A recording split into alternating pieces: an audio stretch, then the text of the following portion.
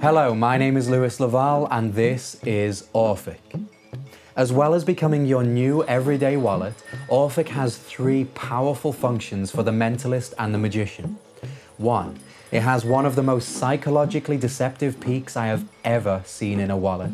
Even when I gave my original designs to the wallet makers, they initially said it couldn't be done. 2. A bold yet stunningly simple switch that will allow you to switch business cards, playing cards, anything you need. If you can fit it inside the wallet, you can switch it. And 3. The secret load. Whether you want to load predictions, reveals, or even signed playing cards, Orphic's got you covered. As well as the Orphic wallet, I have also created Orphic Plus. Both wallets are just as powerful as each other. They have the exact same functions, features, and amount of pockets. The only difference between the two is that Orphic Plus is just 1 centimeter wider. Now, a handful of my mentalist friends that I've spoken to prefer Orphic because they work with business cards, billets, and only a small amount of playing cards, so the Orphic wallet is perfect for them.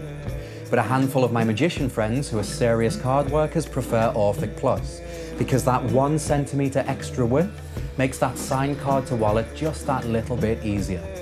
But everything we teach you in the instructional video can be performed with both. So the choice is yours. In the instructional video, I'm going to teach you not 1, but 5 different ways of getting your peak. So no matter what kind of situation you find yourself performing in, you'll be covered. I'm going to teach you 2 of my favorite drawing duplications that you can perform with the Orphic wallet. You'll learn a handful of switching methods, and I'm also going to give you plenty of subtleties, presentational points, and extra mentalism ideas.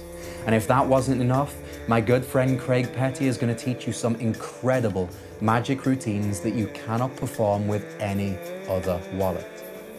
My name is Lewis Laval, and this is Orphic.